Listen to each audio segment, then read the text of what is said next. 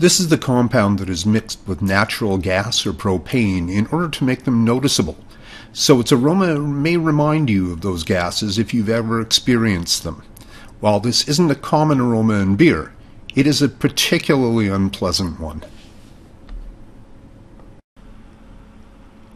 Ethanethiol can arise due to poor yeast health and yeast autolysis.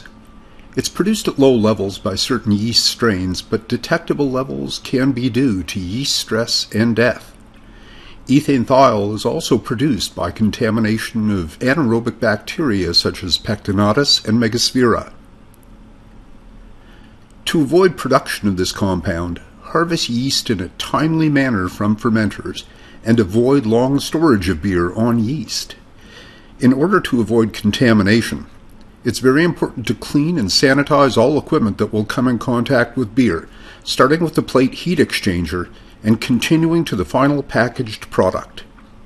Yeast may be acid washed to remove bacterial contamination, but detection of Pectinatus or Megasphaera in yeast may be sufficient reason to discard the yeast batch and work from a newly propagated strain.